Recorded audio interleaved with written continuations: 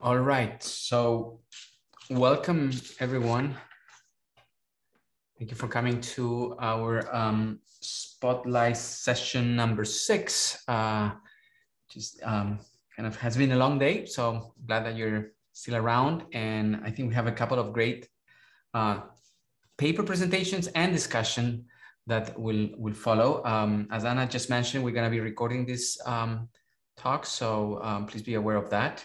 Now we're gonna spend 30 minutes on the presentation and then 15 minutes for the discussant.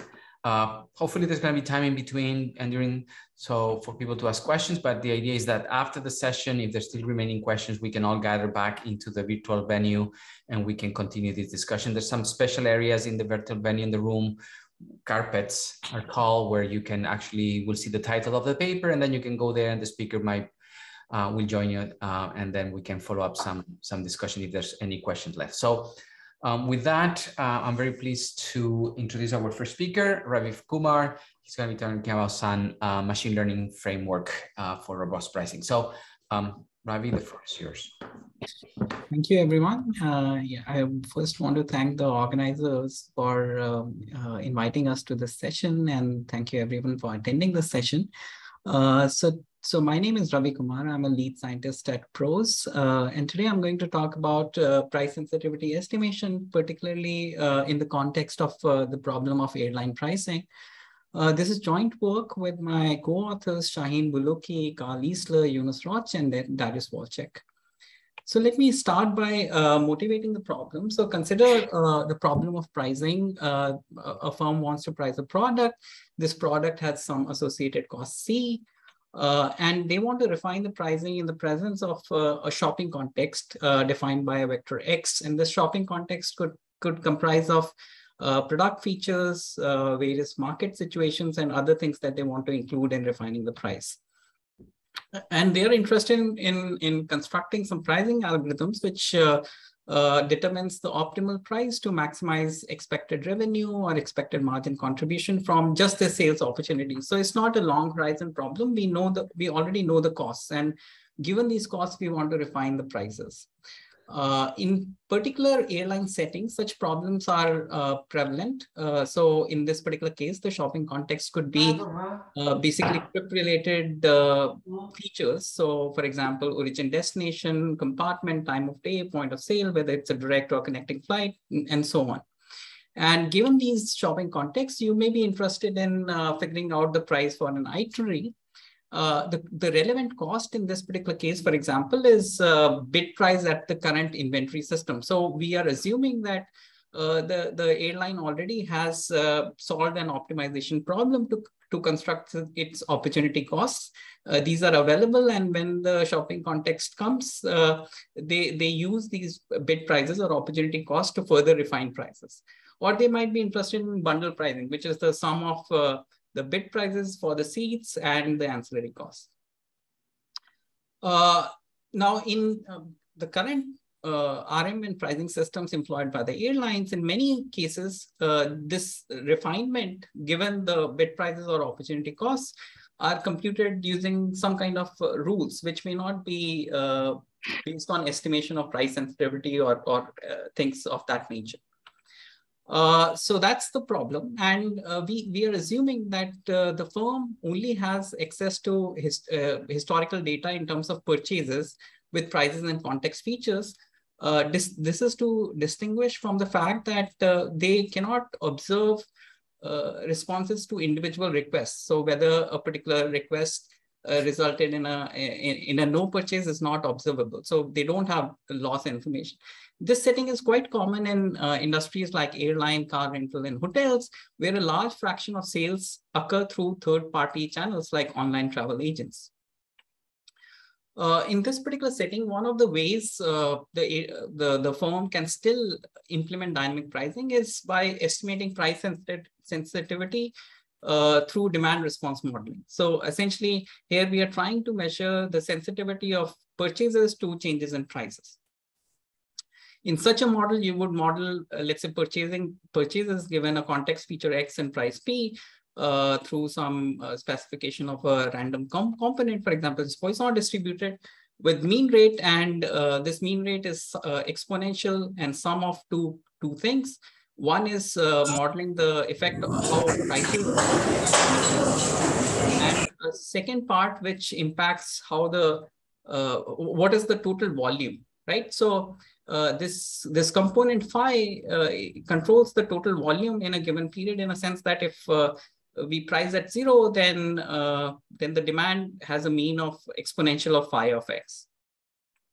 So if we are able to estimate a demand response model, parameters of this demand response model, then the optimal price, let's say if you are given cost and some feature vector x, determined by maximizing margin contribution, would be a closed form, at least in this particular case with Poisson exponential form, where the optimal price is just cost plus a factor which only depends on parameters which control price sensitivity. It doesn't depend on the volume parameters, because there is no interaction of the volume parameter with price. So in this sense, if there is an oracle which just gives us estimates of these price sensitivity parameters, that's enough for solving the pricing problem. But because we are trying to do this by demand response modeling, this volume part is not observable. It needs to be simultaneously estimated with the price sensitivity parameter. This is not useful for us, this phi of x component. So in econometrics literature, these parameters which need to be estimated but are not useful are often referred to as nuisance parameters. So that's the core problem that we have. We want to estimate these price sensitivity parameters of our demand response using historical sales transactions. In terms of literature which is associated with this problem, of course, there's a lot of work in dynamic pricing in the presence of contextual features coming from operations research community.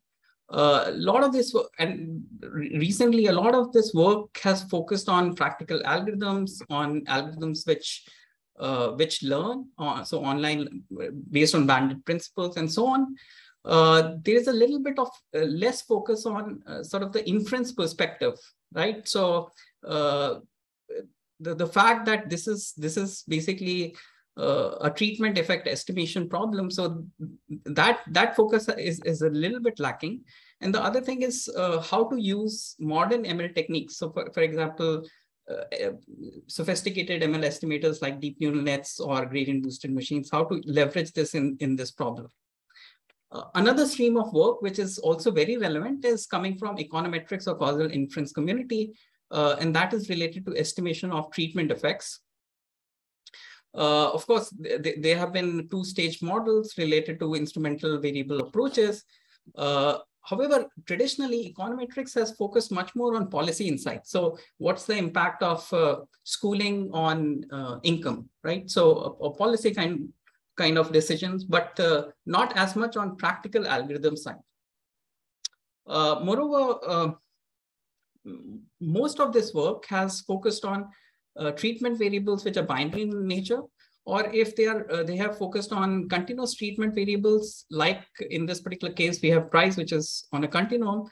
The focus has been on linear or log linear models with additive noise structures. So in this particular work, we want to construct practical algorithms for real-time dynamic pricing problem, but we also want to leverage some of the insights from the inference community so that the estimators are robust, right? And with a specific use case for airline pricing. So the key solution features that we are looking for is that we want a model which is interpretable, at least in terms of the price sensitivity effects. Yet, if it warrants the use of more sophisticated ML techniques, then we should be able to use it. And we manage that via semi-parametric modeling. The second aspect, as I just mentioned, is robustness. And we'll discuss robustness in what sense. But in constructing these robust estimators, we leveraged recent advances in econometrics and causal inference community. And of course, because this is for practical application, we want algorithms which are fast, scalable, could be estimated in an online way. And for that, we leverage Bayesian dynamic generalized models. So let me start by introducing the demand response model, which is a Poisson semi-parametric model. So we model bookings given context feature X and price P in a particular pre-selected time unit, maybe daily sales and so on, as Poisson distributed, and its mean is exponential. The effect of price on demand is specified through this linear term. This vector W is a subvector of X. And then we also have an additional component, phi of X, which I have not specified here. The form is not specified. So this controls the volume, or what I just refer to as the nuisance parameter. Now, the thing is that although this parameter phi is not of interest, but it can be quite complicated.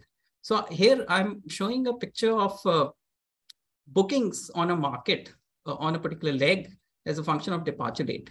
Now, these bookings get affected by all kinds of seasonality, yearly seasonality, day of week seasonality, holiday and special events, booking patterns in terms of how bookings come over the booking horizon, departure time dependencies, and other market features. So although this is not useful for us, but this could be quite complex, this modeling of the overall volume.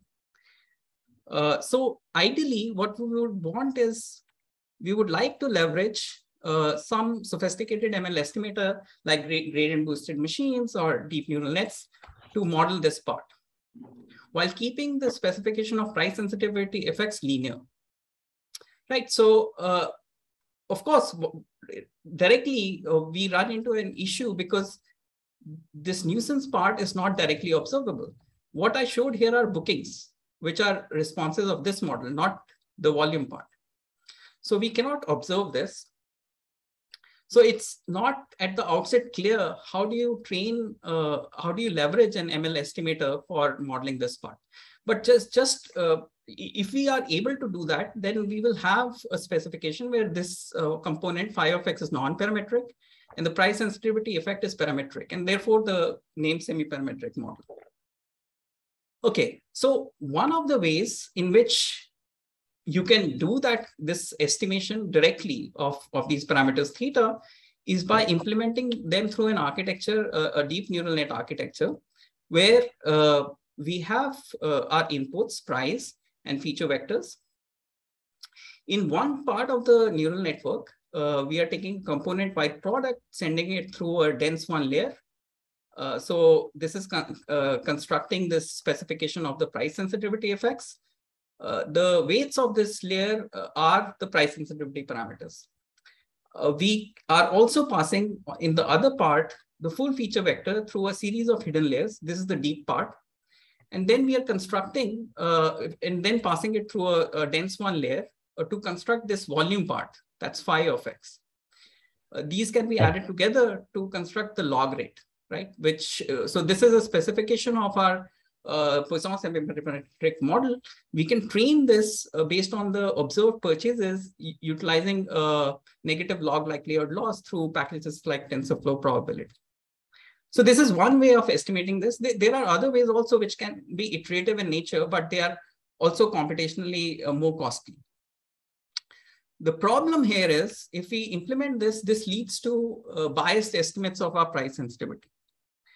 The thing is that this is an inference problem. We are interested in estimating theta, which are more akin to estimating the derivatives of our demand as a function of the inputs or price. And so these methods, which are built to give good prediction of demand, may not give us good prediction of the price sensitivity parameter theta, especially when we are using observational data, right? So the data that we have has come under the pricing policy, which was implemented by the airline, which could be a revenue maximizing policy. This is to differentiate it from data which is interventional, which could be collected under a carefully constructed experiment or some randomized pricing policy. So we don't have interventional data, we only have observational data. And if you try to use this approach, it leads to biased estimate of price sensitivity parameters. So one needs to look at this problem, not from the lens of regression or prediction, but from inference. And if we do that, one of the things that is very well known in inference community, that the bias in these treatment effects could be coming because of what are known as certain covariates called confounding variables. So these confounders in this picture, denoted by X in the red circle, are variables which causally affect both price and demand. An example of this, for example, is a conference in a city which is not virtual. So it is going to affect demand on the flights to that city.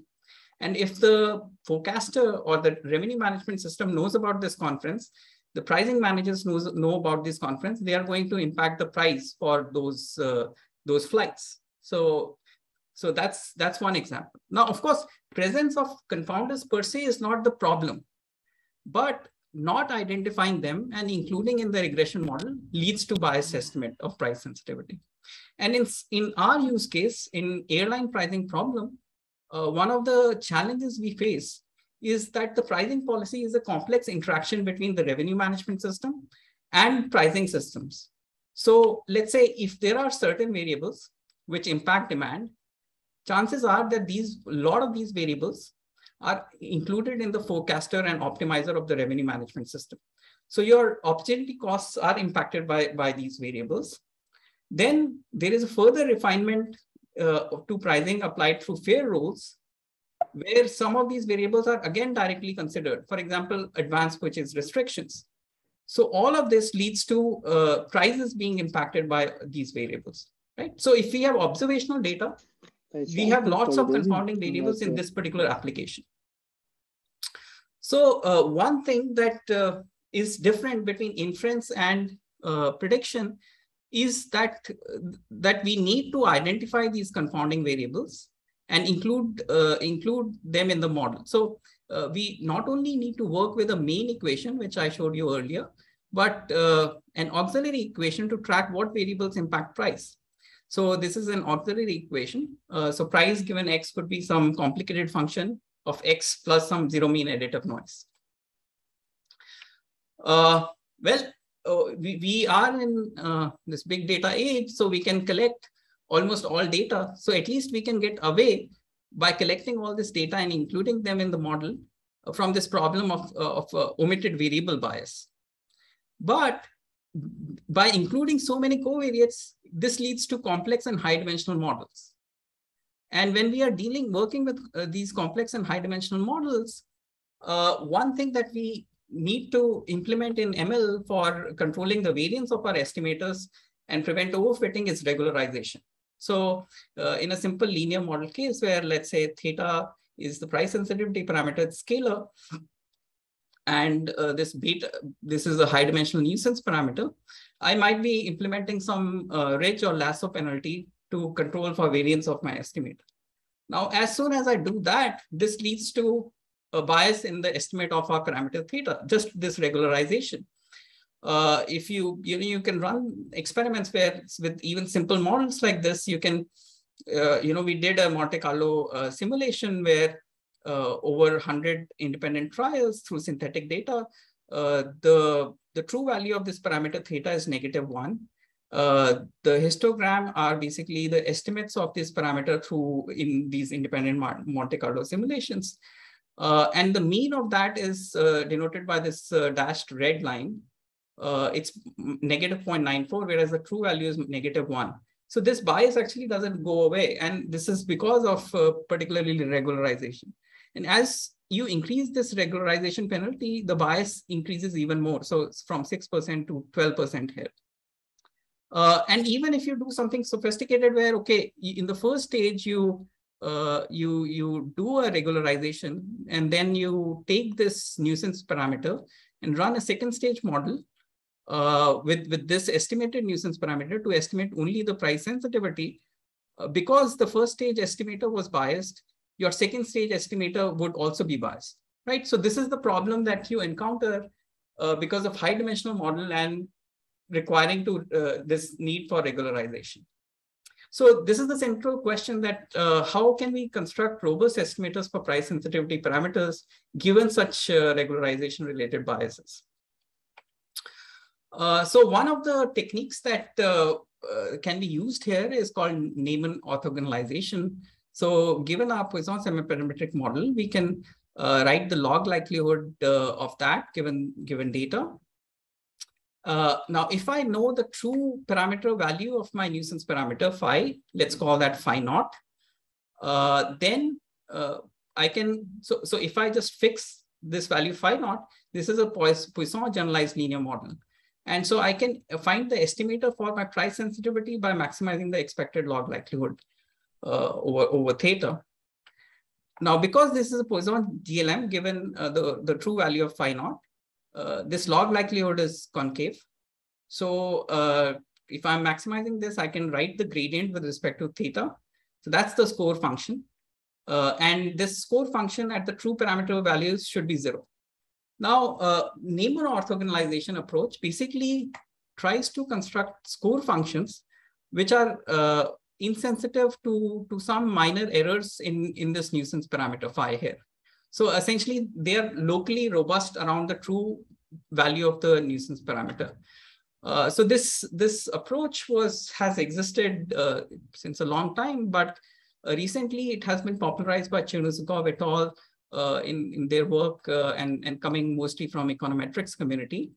And this condition is essentially writing that condition where, which is saying that this score function remains 0 in a local sort of neighborhood of my true nuisance parameter phi naught. So the errors due to biased estimation of phi essentially has no first order effect in these gradients or score functions. So that's the Neyman orthogonalization intuition. Now, if you apply that to the Poisson semiparametric model, what you get is that you could, instead of working with your original demand response, you can instead work with a reduced form equation. So the orthogonalized score function corresponds to this reduced form equation, which differs from the main equation in the sense that instead of working with price, you're working with residual of price with respect to expected price. So P hat here is expected price. And instead of the original nuisance function phi of x, you have log of y hat, where y hat is the expected bookings. So in some sense, instead of the original demand curve, you are working with modeling deviation of demand with respect to expected bookings as a function of deviation of price with respect to expected price. Right, and working with these reduced form models is advantageous from many perspectives. So, and particularly from the practical perspective. So, in this reduced form model, we still need to estimate certain parameters which are not useful. So these are our new nuisance parameter, but these are P hat, which is the expected price, and Y hat, which is the expected bookings.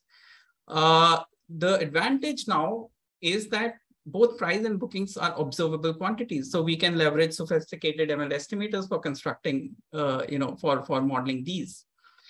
Moreover, estimating or predicting expected price is akin to learning the firm's historical policy. So that could be useful from practical perspective in terms of figuring out bounds on your dynamic pricing solution.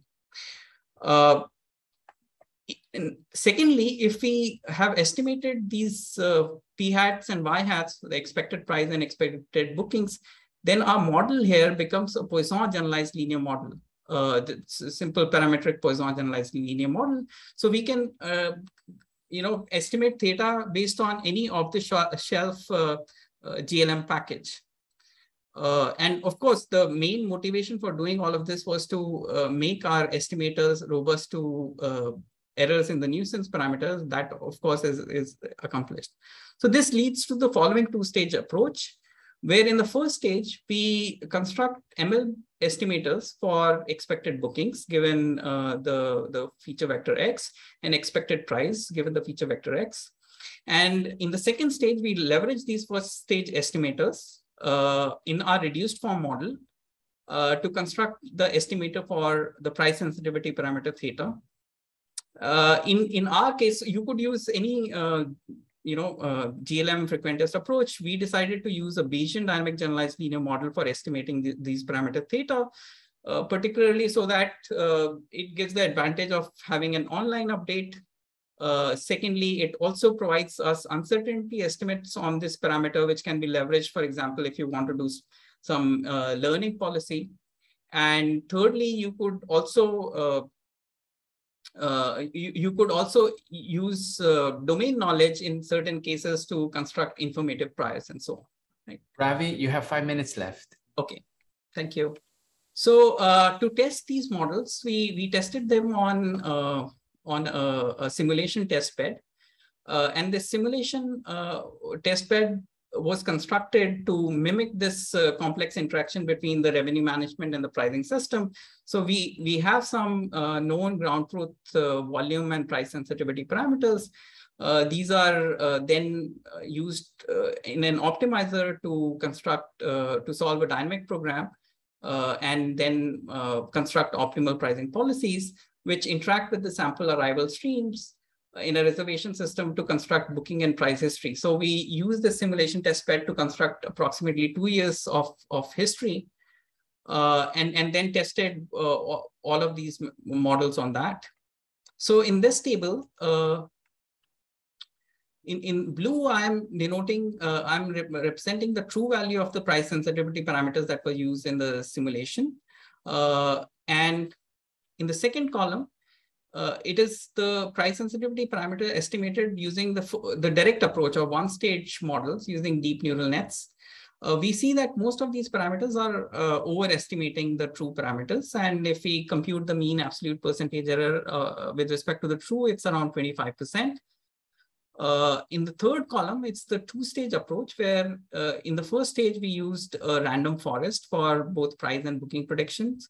And in the second stage, we used a Bayesian DGLM for estimating theta parameters. And we see that these estimates are much closer to the true. In fact, the mean absolute percentage error has reduced by, to 5%, right? So that's quite an improvement. And because we are using a Bayesian DGLM approach, we are doing online updates. So we can even construct basically how these parameters update over time. So here on x-axis are individual simulation runs or unique flight departures, and the dotted line is the true parameter. So we started off with very non-informative priors, as you can see here. And within around 40 runs, the model converges very close for most of these point of sale timeframe combinations. It converges close to the true parameter values. So definitely on simulation, we do see a really good performance from these two-stage methods. We also did tests using real data, but of course on real data, because we don't know the true price sensitivity estimate, we can only make qualitative comments. So here are some results from 2 markets. So in these pictures on x-axis are days priors or days before departure. 0 is departure. And the dotted lines are price trajectories. So as we are going close to departure, the prices are increasing. The solid lines are price sensitivity estimates or reciprocal of this theta parameter called alpha. For our one stage, the deep neural net model that I talked about. And these are these solid lines. Now, actually, the pricing policy given alpha is just alpha plus bid price. So in some sense, this alpha is like a lower bound in price. Now, although it is increasing as a function of days prior, which is expected, but it is also severely overestimating the price. So it does give an indication that this may not, that there is a higher bias in these price sensitivity estimates. Once we implemented a 2-stage approach here, we see all of these price sensitivity estimates are lower than price. They still have this increasing trend, which is intuitive. So to some extent, this gives qualitative indication that these 2-stage methods lead to less biased estimates of price sensitivity. So with that, I'll conclude.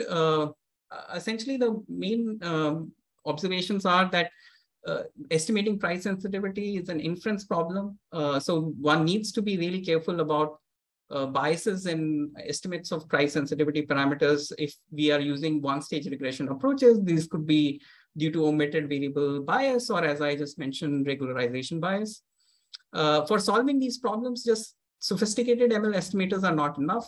But if we could combine them with these causal inference techniques to construct robust estimators, that's a really promising way. And we gave an example of such a two-stage approach using on a Poisson semi-parametric model and for airline case, and we do see promising results on simulated and real data.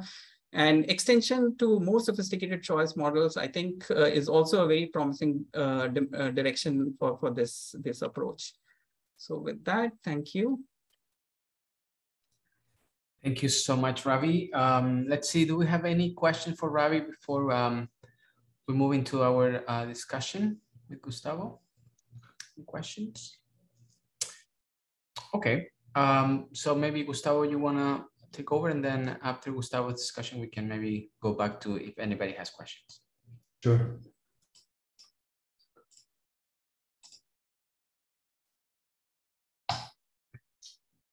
Okay. So thank you, Renee, and thanks to the organizer in general for the invitation, and thanks to Ravi and co-author for the opportunity of discussing your paper. So I'm gonna I have just a few slides here highlighting a few of the features I really enjoyed while reading the paper. So it's good to know first that there is a full paper around this talk, and it's also great to know that this paper was fully authored by practitioners, indeed from one of the big players in the airline revenue management sector. Indeed, from what I learned getting the draft of the paper, they are targeting a top journal, which is great, and also it's great to be part of for this paper to be part of this spotlight session in this well-known conference. So so I think the paper in general. Actually, I will have a few questions probably along the way of my few slides. So the paper discusses one of the problems that the industry practice has been watching closely for years. Indeed, now with a new twist, the classic problem is the estimation of future dependent demand when no purchases are non-observable. The new twist is combining a non-parametric machine learning-based component with a parametric interpretable price sensitivity component. And I really like the idea of, to some extent, preserving this interpretability of this price sensitivity parameter to some extent out of the black box that is defining this machine learning approach. And actually, it's also good to know the promising results that the authors are showing both in the paper and, of course, in the presentation. I think actually, indeed, two of the big opportunities hanging from this paper are the following. First is that it's great for the academic community to learn from first-hand users about a classic problem that continues to be a big challenge, and indeed also knowing about the new techniques that they are using in order to try to solve and to approach this problem. So that's kind of, to some extent, the big opportunity for the academic community. But at the same time, there is a big opportunity for practitioners, indeed, to borrow ideas and leverage good practices. So I think this is kind of two of the big, I would say, of the big opportunities coming from this paper and presentation. So just to briefly repeat some of the ideas that Ravi clearly put in his presentation. So the focus of the paper is about the fact that despite the ability to collect data at the granular level from each shopping session, the estimation of price sensitivity from such historical observational data still remains challenging. Some of the reasons that indeed the authors mention in the paper related to this challenge is the potential no recording of no purchases. But even if there is, say in the case of the airlines, the carriers record the no purchases, there is still some sensor demand when a large fraction of sales occur via third parties like OTAs or third-party websites. So actually, it would be great to know from your experience how big is this fraction, You mentioned big fraction in the paper, but you don't disclose the numbers. So it would be great to know that number. And the focus of this paper is indeed about learning price-demand relationship given historical observations. Now, the demand model that they present is indeed summarizing these two equations in the paper. I think Ravi also put these two equations in his presentation. The main goal of these equations is indeed to estimate the theta parameter, which is accounting for the price sensitivity. And then the other elements of this equation are the observed purchases Y, the vector of exogenous features X. There is this vector W. The authors mentioned that this is a subvector of X, but it's not clear how to pick that subvector of X from the paper, at least. And then there are two functions that need to be, so function phi that needs to be, to some extent, estimated from their machine learning approach. And then there is this function G that maps pretty much features on prices. And again, as I said, the main goal is to estimate the price sensitivity parameter theta.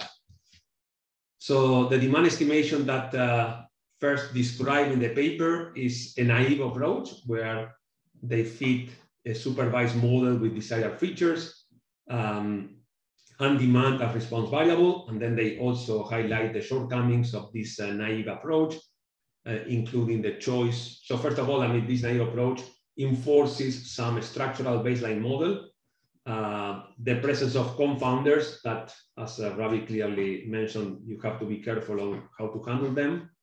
And then also the fact that if you just resort to, I would say, traditional approaches, then you have the limitation that the model indeed was just trained based on a range of prices, and then it's hard to extrapolate observations out of this range that was used for training. And then the proposal that they come up with is to build this demand response model based on a hybrid framework with two main components, this observational baseline prediction of both price and demand, and at the same time, some parametric approach to estimate the causal relationship between deviation of price and demand from this baseline. So the main contributions was basically, one is the Poisson semi-parametric demand response model with feature-dependent price sensitivity. Ravi proposed or presented these two approaches, the direct approach, single stage via deep neural networks, and then the robust two-stage approach based on a stage one using machine learning to build a predictive model for price and demand conditional on other features, and then a second stage where they come up with this interpretable parametric model in order to infer this parameter theta. And then in the paper, there is a chapter that I think that in the interest of time, Ravi didn't go over, which is this price optimization. So there is a full section on price optimization. Now let me highlight some of the things that I think will be indeed important for the contribution of this paper to the revenue management and pricing community.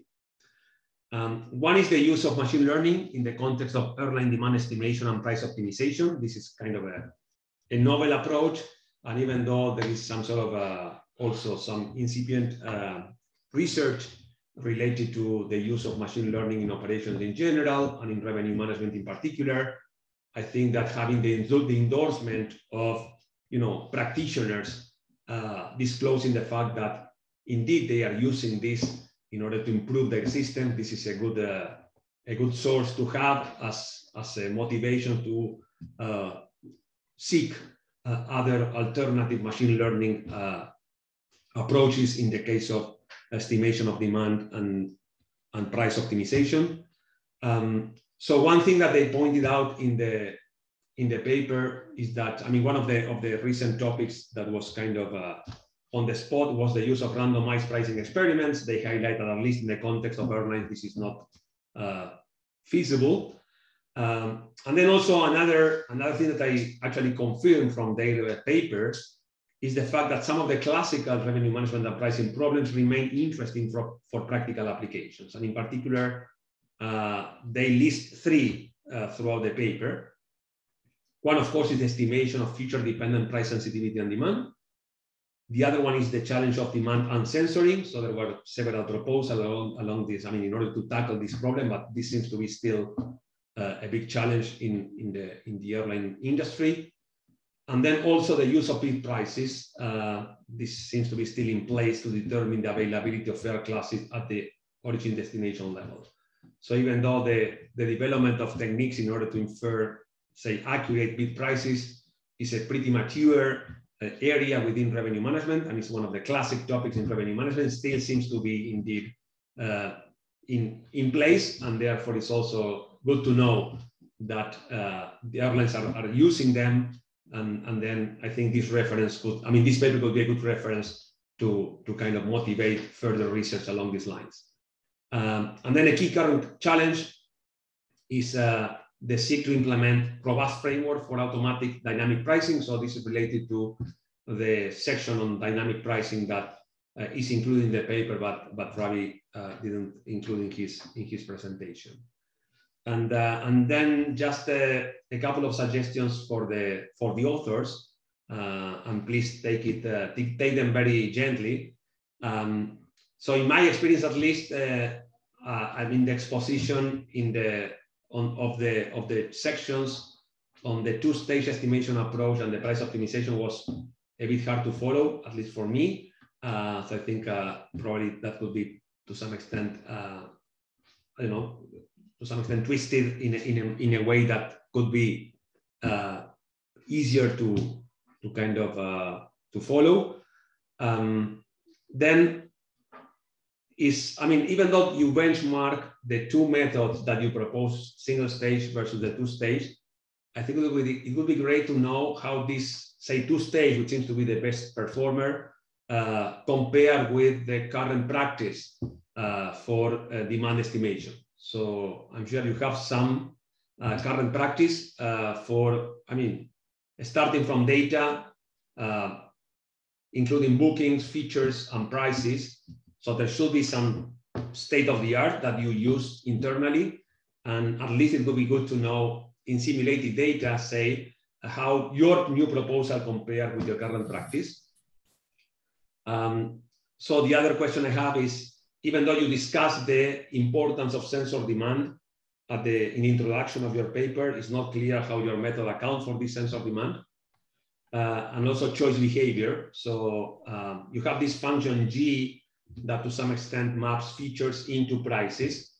I guess this function G could be accounting for the solution of the network revenue management problem. Maybe that, one way to account for choice behavior is by accounting or subsuming it within the calculation of the bid prices, but it's not clear how to account for that in the context of your two-stage machine learning-based estimation approach. So I think, I have a few questions here, so maybe Ravi can take over in the remaining two minutes and maybe address some of them. Yeah, yes, thank you so much. Thank you, Gustavo. Yeah, it was a really great summary and insights regarding the paper. Certainly, there are these sections we can work on improving. To address some of your questions, does the proposal account for censored demand? And by censored, what we use is just bookings, right? So bookings are bookings, prices, and context feature vectors. But I think what you are concerned about is, let's say, stock out happened on a flight in between, and you don't have further observations and how to account for that. So currently we haven't addressed that particular part yet. So that's something that we can look deeper into. And on the choice behavior, so this function G actually is again kind of it's a deep neural net that we use to estimate the first stage model. And in fact, we use the many OD data together to train these neural networks in the first stage. So some of these aspects could be indirectly, learned through these deep neural networks, but only basically the dependence based on the historical information that you saw, right? Because it's just training that neural network. So, we do. I think the network aspects can come into play in construction of these functions G, because we are training a lot of origin destinations together. So that's one particular way. I must say that like these systems that we are constructing are working over the network optimization problem. So once you estimate the price sensitivity, the opportunity cost or the bit price calculation is still a network optimization problem. So you solve your RM system solves that problem, gives you a bit price which the models consume as cost, and then find the price on these refined set of features, right? So in that sense, the pricing considers the network effects because it is working on top of an RM system. So that's. Thank you. Thank you, Ravi. So I think we are right on time, maybe to move to our next talk. So thank you both, Ravi and Gustavo, for a very nice paper and discussion. And again, after the session, there's time and space, maybe in the virtual room, to continue the discussion. All right, so let's move now to our second paper, and is Zikun. I'm sorry if I'm mispronouncing your name, who is going to be talking about efficient algorithms for maximizing composition of convex functions. So the floor is yours. Thank you, Renee. Thank you for introducing. So hello, everyone. Thank you for coming to my session. My name is Zikun. I'm a PhD student from the University of Illinois. So in the next half hour, I'm very happy to share my recent work on algorithms, and specifically for a class of the optimization problems. So where the objective function is a composition of convex and random functions. And I will also apply our algorithm in the network revenue management. And this is joint work with Professor Chen, Professor Niao, and Yifan. So here is the outline of my talk.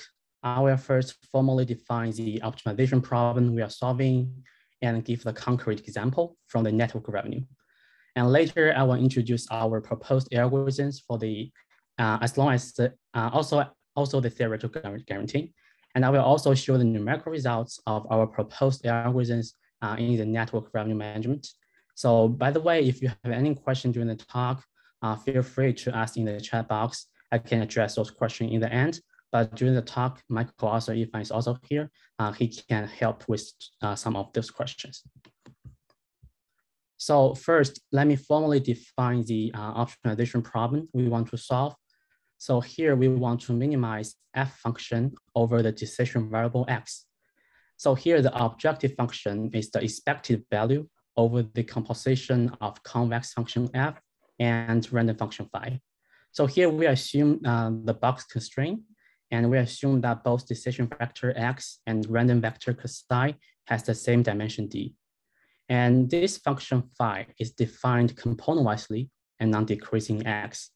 So let me give a more concrete example of this problem one, and we call it stochastic optimization under the random truncation. So in this special case, here the phi function is defined as the x wedge psi. So here the notation wedge is the component-wise minimum of the decision variable x and random vector psi. So actually, throughout my presentation, I will always stick to this special case, only for the simplicity and for better illustration. So let me talk about why we are interested in this special class of the stochastic optimization problems. So here is a motivation example from the quantity-based network revenue management. So it basically asks, when a request from a specific demand class comes in, should the airline accept or not? So let's look at this special instance in this left-hand figure. And here, this airline network has a spoke hub structure with the center node 5 and n equals to 4 different spokes. So here there are total 2 times n different flights in this network represented by links. And each flight has a limited complexity. So under this network structure, there are total n times n plus 1 different origin destination pairs. And if we consider 2 different fare classes for each OD pair, there would be total true n times n plus 1 different demand classes. And we know there are many different control policies for this type of problem, like bit price control from the deterministic linear program or more sophisticated dynamic programming. But in this talk, we are focused on the booking limit control for this type of problem, so which can be formulated as the special case of the optimization problem I mentioned earlier. So typically, we can separate the whole problem into 2 stages. So first, reservation stage, and then followed by the service stage. So at the reservation stage, our decision is the booking limit X for each demand class. And when a new request of class I comes in, we will accept the reservation if current accepted demand is less than its XI. So by introducing this notation Xi, which represents the total demand over the whole reservation stage, then we can use this X watch Xi to represent the total accepted reservations during the first stage. Then at the second service stage, we will serve the demand with limited capacity. Here, we also assume this capacity is random and is realized at the beginning of the service stage. So due to this random capacity, the overbooking is unavoidable. So in this stage, we have to decide how many passengers can get on a plane to be served. And we can model this network revenue problem under the booking limit control as the 2-stage stochastic program, showing this model 2. So in this objective function, the first term is the revenue by accepting up to X watch Xi reservations. And the second term represents the expected penalty incurred by rejecting passengers.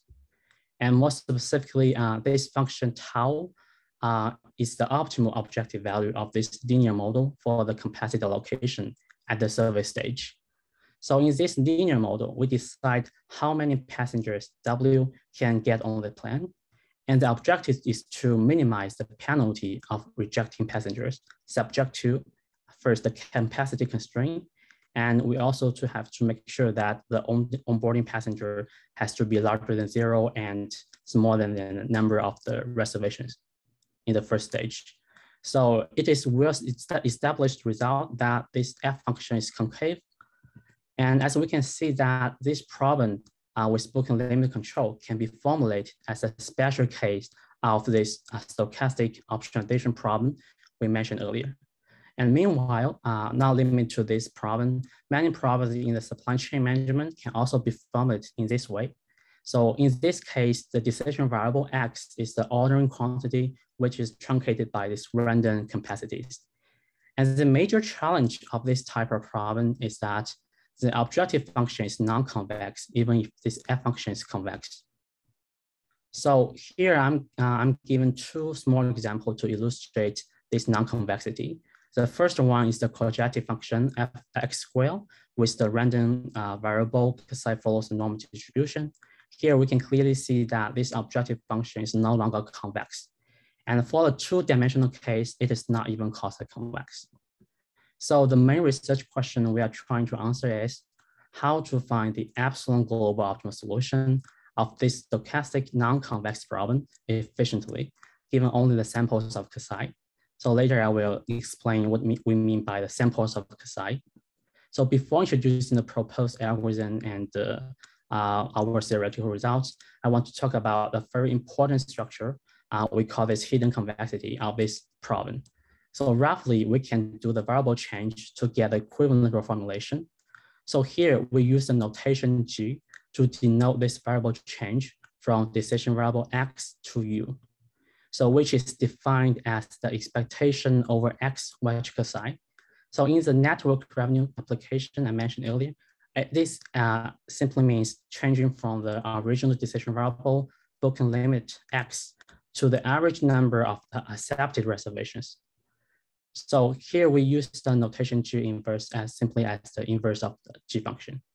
And given this reformulation on the right-hand side, a very interesting result proved by Fong and Kumar in 2018 states that as long as this random vector psi is component-wisely independent and f function is convex, then the transformed objective function G is convex in decision variable U. So this result gives us the motivation to design an efficient algorithm with the global convergence guarantee. So now let me talk about algorithm design. So given this convex reformulation, the most straightforward algorithms one can think of is the gradient-based methods. So however, I want to mention that these projected gradient methods are not directly implementable on this transformed problem because we don't know the full distribution of the random vector psi. And more specifically, we can see that first, we cannot compute this function G exactly because this calculation involves the distribution of psi. Second, we cannot perform the projection because its calculation also involves this G function. It is unknown because we have to access this psi distribution only through samples. And similarly, we cannot calculate this unbiased estimator, gradient estimator for a similar reason. And to overcome this issue, we can use the empirical distribution of psi instead through the samples and to approximate this function.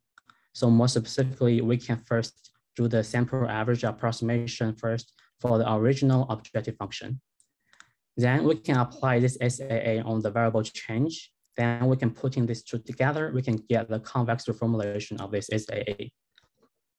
Now we can solve the problem using any standard algorithm for the convex optimization, specifically for this reformulation. Let's say the standard projected SGD algorithm. So however, as I mentioned, there are actually several drawbacks of this type of method. So first, it has to do the variable change at each iteration because we have to compute the gradient based on the X value. But if we implement in the U decision space, we have to do the variable change to get the corresponding X value. And second, it requires a large batch of samples to approximate this G function. Third, if we use a naive estimator of this G function, we will get large variance of this gradient estimator shown in our paper. And it motivates us to design more efficient algorithms to get rid of this SAA. And this figure shows a high-level idea of how our proposed algorithm can work. So our algorithm directly updates in the original decision space, X, and it only uses the hidden convexity in analysis through the corresponding transformed variable U. And we also want to achieve the sample efficiency and get rid of the SAA. So here is the high-level picture of our algorithm. And later I will talk about the details of that. And now let me go through the landscape of this optimization problem, which gives the idea why our gradient method can only in the original decision space, but can find a global optimal solution. So let's look at the simplest case without any constraint. We can show that under some mild assumptions, any stationary point X of original objective function F is also global optimal, as long as this gradient GX is positive definite. The proof is actually very straightforward using the hidden convexity. So as let's see these details, for the truncation case, this gradient GX equals to 1 minus HX. So here the HX is CDF of the random variable psi. So this gradient G is larger than 0 if and only if this X is smaller than the essential supreme of psi. So here, by the chain rule, we can get the gradient of the G original transformed decision objective function. Gradient of GU equals to the gradient of GX inverse transpose times the gradient of Fx. So it means that we only need to find a good stationary point of F. So in this case, this X is smaller than the essential supreme of the psi. Then this gradient G is equal to 0 because the first term is finite and the second term is 0. And then using the hidden complexity, we know this point is also global optimal. So here, this figure on the right shows the toy example with quadratic x. And in this example, when x is large, there are actually some bad local stationary points, which is non-optimal. This simply because this x is larger than the essential supreme of Kasai. So those are bad local stationary points we want to avoid in the algorithm. So now let's move to our algorithm. We call this mirror gradient descent, MSG. So what does this mirror mean in our algorithm? Let me explain the very high level idea of this MSG. As I mentioned, it is in the transformed objective function G, it is convex. And we know that SGD in this G function converge globally with the optimal convergence rate. So it drives us to design this MSG algorithm to update the original decision variable X, but we want this updating rule can mirror the updates in the U decision space. So let's look at the detail of the updates by the gradient method. So here, the first line of equations is roughly the updating of gradient descent in the U decision space. So here, UT plus 1 minus UT equals to the negative step size gamma times the gradient of G. And then we want this updating rule in the X decision space, which is GXT plus 1 minus GXT, mirror the updates in the U decision space. Then we can use the Taylor expansion, first order Taylor expansion. We can approximate it using the gradient G times the XT plus 1 minus XT. So combine these three equations and move XT plus 1 to the left-hand side, we can get this updating rule. XT plus 1 equals to XT minus the step size times the gradient G inverse transpose times the gradient of the transform objective function GU. So then the by chain rule, we can get the second equation without any transform decision variable U in the formula. Yes, there are only X in this formula. So the remaining quick question is how to estimate this matrix inverse using the samples of the Kasai. So here I will only briefly talk about intuition and property of estimator for this G inverse.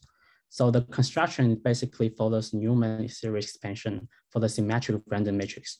And to translate this series into the estimator, we use the random sampling and important sampling.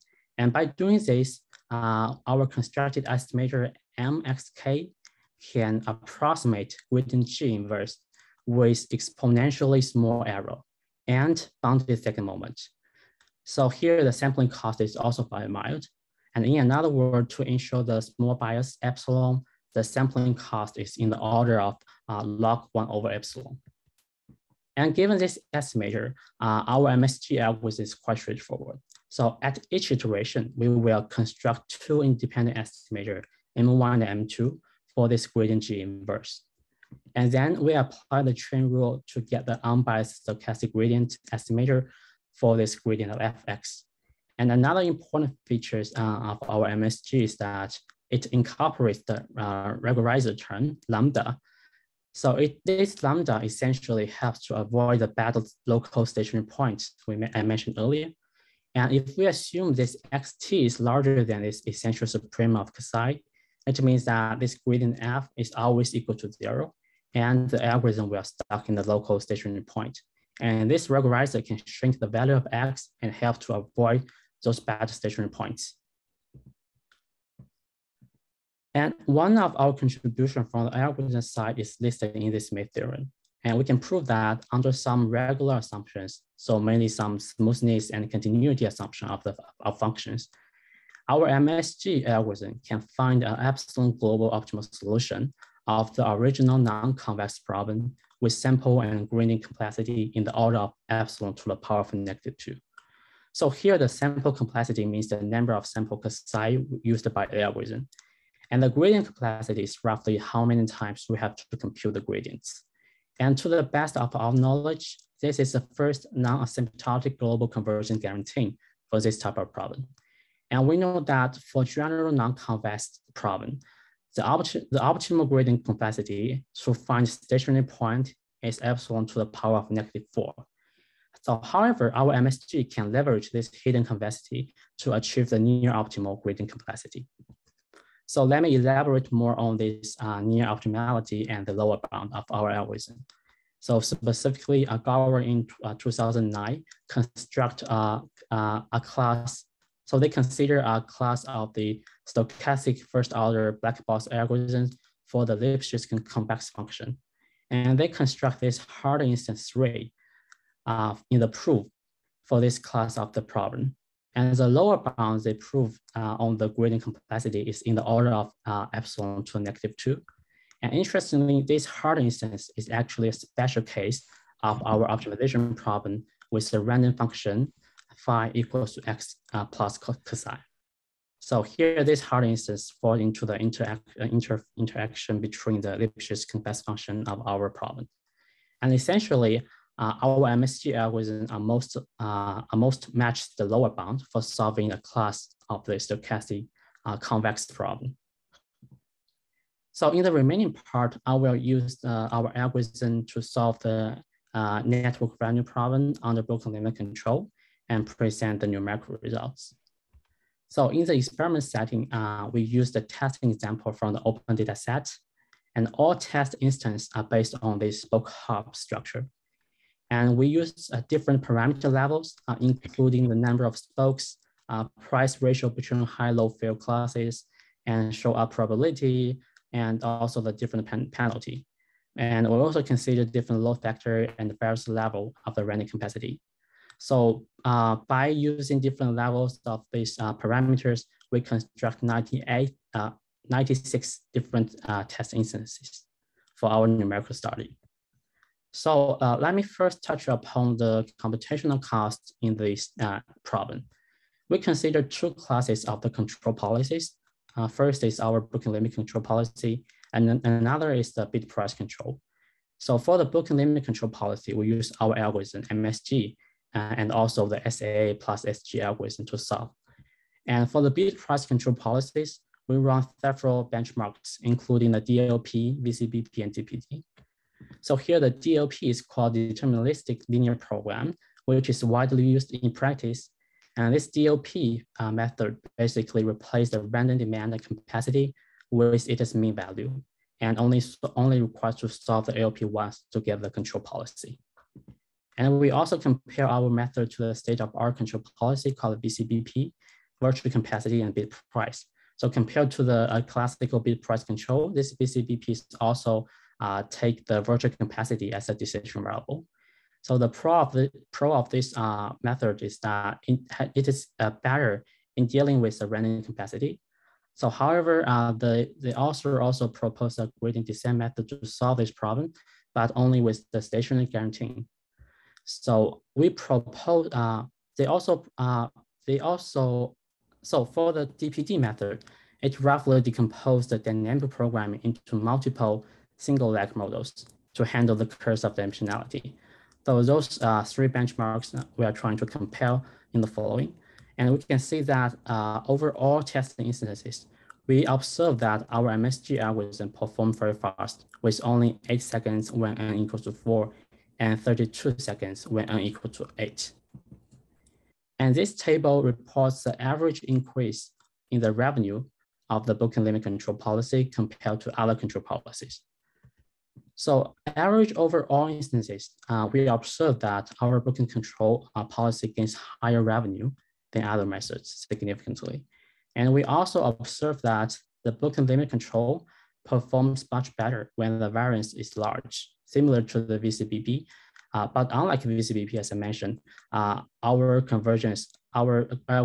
guaranteeing the global convergence. Also, it is very robust to different initialization and different sample paths. But here I want to highlight that under the deterministic competitive case, there are several instances that booking limit control policy perform worse than the DPD and the VCBP. But over all instances, there's no significant difference. So we also look at the more complicated case in the air cargo setting. So there are three major differences to the passenger case. First, the capacity of the air cargo has two dimensions, weight and volume. Second, the capacity consumption is also random. Third, the routing is flexible, which means that the customer only specifies the origin and destination, but not care about the route they actually be assigned. And the decision maker has to make the routing decision on the service stage. And this figure on the right demonstrates this routing flexibility. So one can take the flight 9 to ship the cargo from origin 1 to destination 3.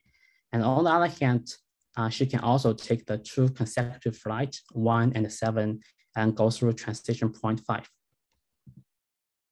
And similarly, we test the algorithm on an open data set with different parameter levels, including the variance of demand, variance of capacity, and load factor.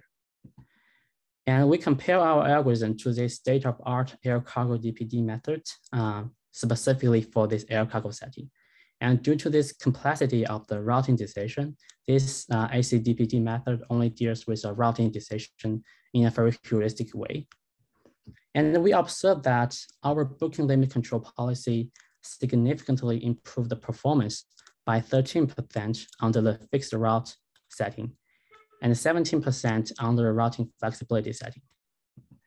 5 minutes left. Okay, great. I'm about to finish this presentation, but thank you for a reminder. So as a quick summary, in our work, we designed the efficient algorithm to solve a special class of the stochastic non-convex optimization problem, and we can have the global guarantee. And our proposed algorithm only performs updates in the original decision space. And the complexity bound of this MSG matches the lower bound for stochastic convex problem. And from the application side, we apply our method, our algorithm to the passenger network revenue management with booking limit control, as well as air cargo setting. So we show that booking limit control policy has superior numerical performance under the high capacity variance setting. Yeah, I think that's all I want to share today. Thank you. If you are interested in the details of the talk, you can check our paper in the SSR webpage. Thank you. Thank you very much, Zikun. Let's see if there's any question. We have a few minutes in case there's any question at this point. All right, I don't see questions. All right, in that case, maybe we move into Linwei, who's gonna discuss the paper.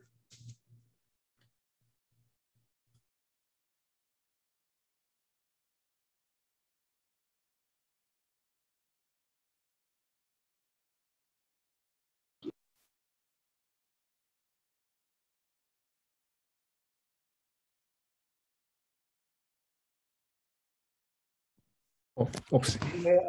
Oh, sorry. All right. Can you guys see my slides? Yeah. All right. Great. All right. Thank you. All right. Thanks so much for having me. So thank you, Zikun, for a great presentation. So it's my great pleasure to discuss this paper. So the way I will run the discussion is the following way. I will briefly go over the paper again and then highlight the main steps and the key ideas behind the paper. Okay, so this paper is about stochastic optimization under random truncation. Why the problem is so important? So there are two classical applications. One is about supply chain management. So in this case, your decision variable is X, like how many quantities you want to order. And C is your supplier's random capacity. And sorry, Linwei, the slide seems frozen. All right, how about now? Great now, yes. Oh, okay, cool. All right, sorry. Okay, now there are two important applications. One is on supply inventory management. Now in this case, the decision is to order quantity X and truncated by the supplier's random capacity.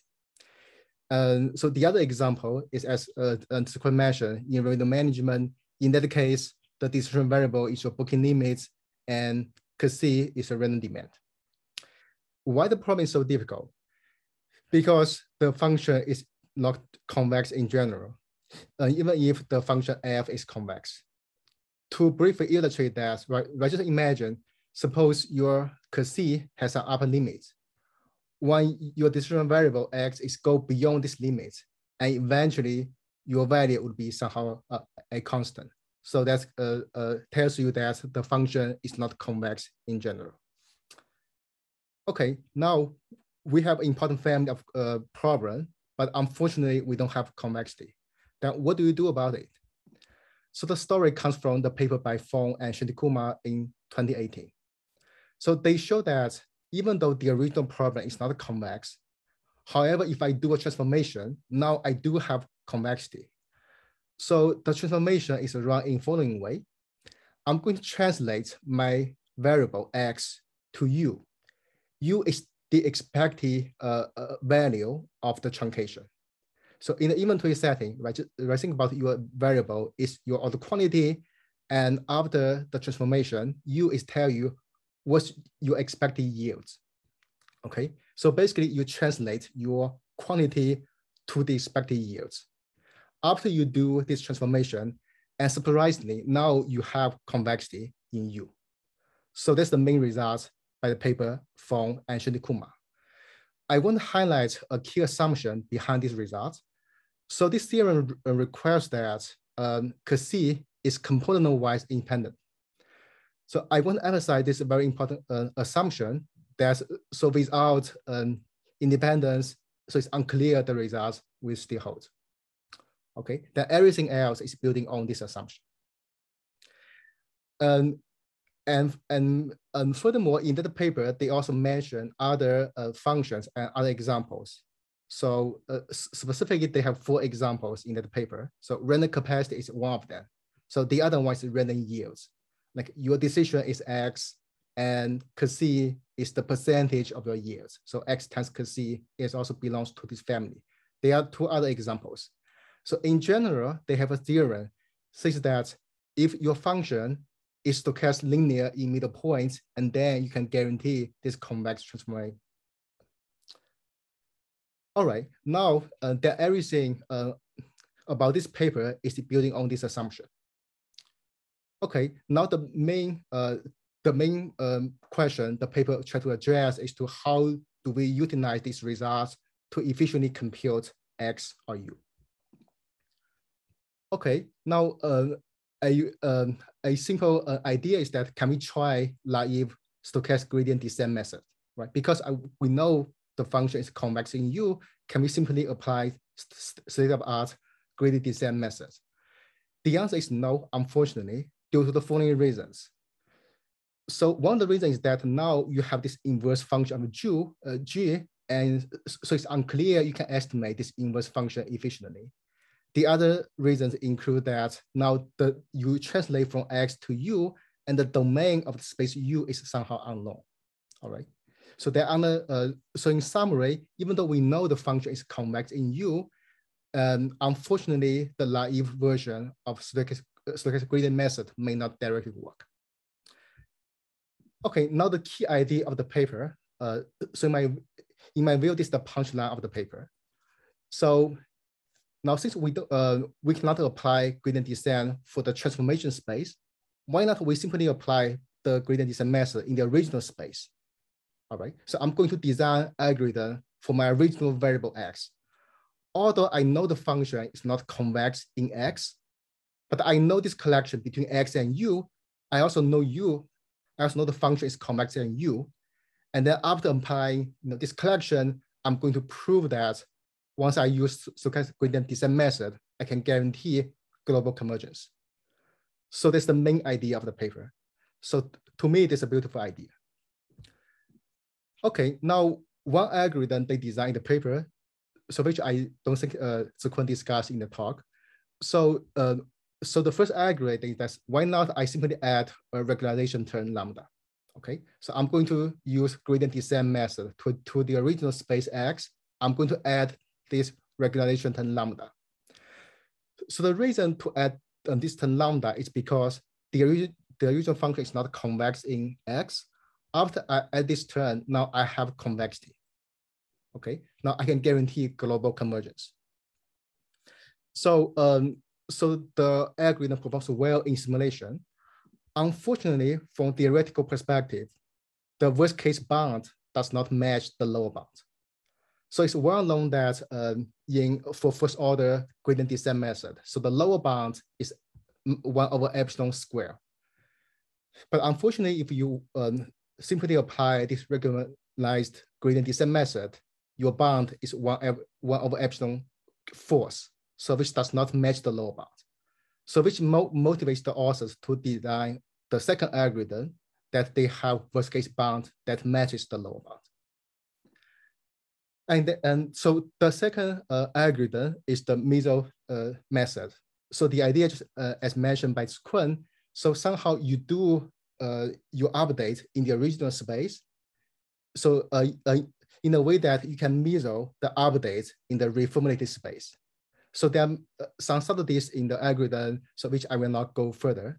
I know it's late afternoon, so so I do a quick summary. Okay, now after you use this middle descent method, you are going to match the lower bound. So you have 1 over epsilon square. Okay, so in summary, the major contribution from theoretical perspective, they are able to prove that for the problem that is not convex in general, they can still design an efficient algorithm that guarantee global convergence that matches the lower bound. All right, finally, the simulation part. So there are 2 components from the simulation part. So the first part is test how efficient the conversion is. So specifically then compare their algorithm with the naive gradient descent method. As you can tell that their algorithm can converge much faster than the naive version. So this is not surprising. The second part of the simulation, they compare their algorithm with the state-of-the-art algorithms. So this shows their performance really well. All right. So in summary, this paper studies a very important family of stochastic optimization problem with random truncation. The function is not convex, and they are able to build a nice collection between the original space to a reformulation space, and then they use the convexity to prove global convergence. All right. So I have a few questions for the authors. As I mentioned earlier, one of the key assumptions in the paper and the single assumption in the paper by Fong and Shahin Kumar is that they require independent random vector. So I wonder if you have dependent random vector, can you extend the result to the dependent case? My second question is that now your method use the result from gradient descent. So this is a very nice method for convex problem. My question is that if say you use different types of algorithm to attack this convex problem, can you still prove things, somehow similar results? And my third question is about other applications. So I feel the methodology is so powerful that it can be in principle applied to other problems. So I wonder, besides the classical inventory management and revenue management problem, so are there any other new applications? All right, so this concludes my discussion. Thank you very much, Linwei, and also thank you to the speakers. So we have time, maybe the speaker or the co-authors can think about this question and provide some answers. Yes. Okay. So I will be happy to answer some of the questions. Okay. Great. Thanks. Okay. So I think it's a Linwei. I think these are definitely interesting questions. So for dependent random vector, I think as you mentioned, right? So that reformulation actually may not be equivalent anymore. So we do have another. Actually, so I have another reformulation. So for the dependent random vector case, but okay, was the algorithm design will be much more complicated because I think that another convex reformulation actually need to leave the function space to infinite dimensional. We think potentially we can develop this SGD for infinite dimensional. I think it's a formulation, but we don't know what the complexity bound will be. So that's something we are thinking about. And then Oh, Shane, so a follow-up question. So do you consider positive correlation or do you consider negative correlation? Well, I think that's an important thing. Okay, well, we need like a positive correlation. If I don't think we can get rid of like this positive correlation assumption. Okay, and then for those practical problems like in revenue management and inventory management, so do you expect you have like more independent case, or do you expect it's more like positively correlated? So well, I think it's like a business settings actually. So right, so I think a positive correlated case will make sense, right? So think about you have like some, I think it's some independent components, and then with a common like a perturbation, right? So that add together, so to your independent components, so that will create like a positive positive like a correlation, right? But I cannot really say, okay, so in practice, okay, well, whether okay, so independent case or positive correlated case, okay, will be more common. But I think so you do have like so I think many business cases actually, so this actually makes sense, right? Okay, another okay when you say other applications, right? So well, inventory management definitely I think so we can we haven't tried. I think here I think because we want to use like a network revenue management is really because I think it's another important message is booking limit control actually outperforms, right? So that the bid price control when I think we have like a running capacity. I think so that's actually so different from like so the deterministic capacity and network revenue management setting. So I feel like that's actually is a very important message to I think so to deliver. Other methods, so I think so. Well, here we really could try right the first order type of method, right? Definitely, I think so. Maybe we can try like quasi-Newton method. Quasi-Newton method. So we haven't really look at that yet, but I think that this is definitely so interesting direction to go. Yeah, thanks. All right, thank you. Thank you, Shin. All right, any other questions for the authors? All right, I don't see any questions. It has been a long day, I suppose. I want to thank everyone, the speakers and the discussants for sure, for their presentations. I think it was a great session, and everybody's welcome to go to the main venue if you still have some energy and keep some discussion after the talk. Otherwise, I hope to see you all tomorrow for day 2. Thank you. Yeah, thank you. Thank you. Thank you, everybody.